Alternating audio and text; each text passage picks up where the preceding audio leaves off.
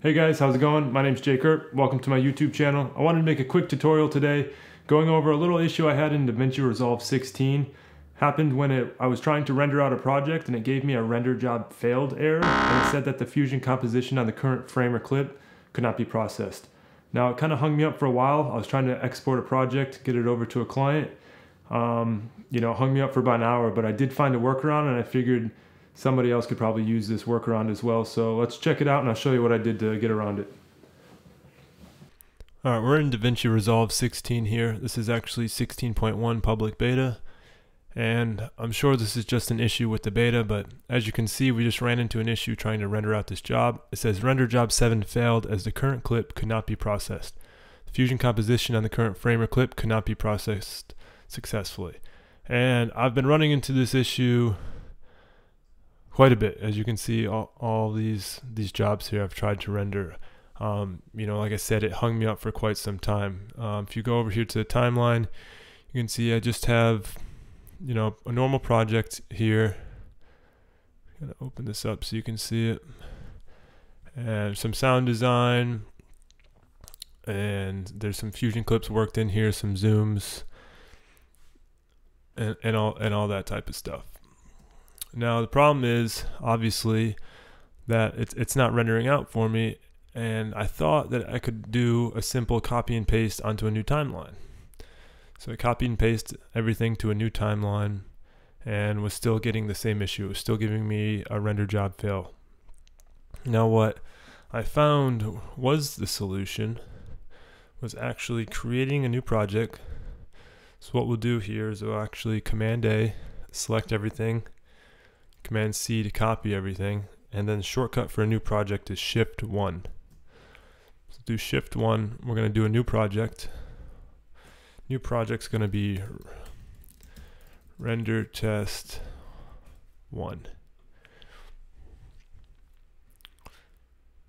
Go ahead and create that project. We'll open up the project settings down here in the lower right hand corner. Hit this little wheel here. Now I just wanted to export this in 1080. My frame rate was 29.97, and then my playback rate is also the same thing. Since we're in here, I always just change these. I leave optimized media resolution to automatically.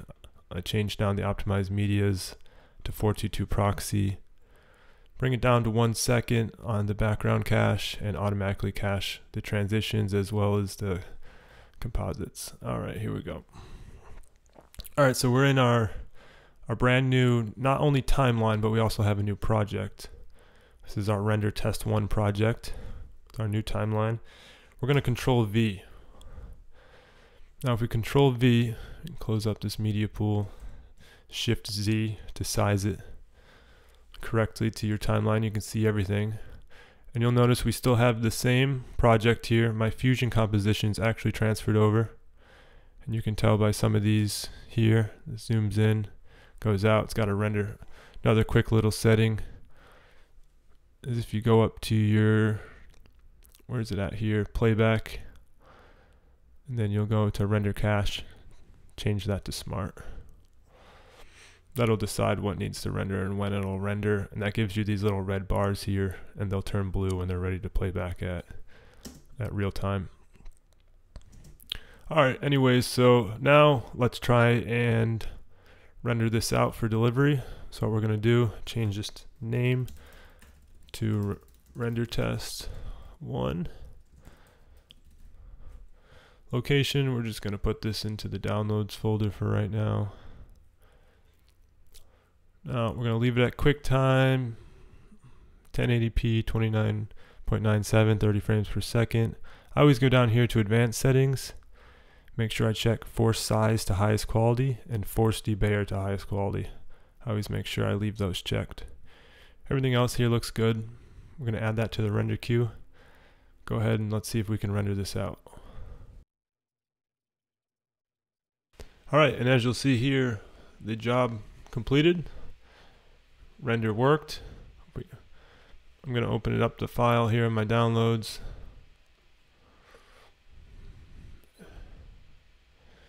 And there it is. Perfectly. So just see everything's in here just as it should be. And that's the little workaround. Thank you guys so much for watching. If you'd like to see some more videos or tutorials on DaVinci Resolve 16, leave me a comment down below and I'll be sure to take a look at them and see if I can't help in any way possible. Thanks for watching.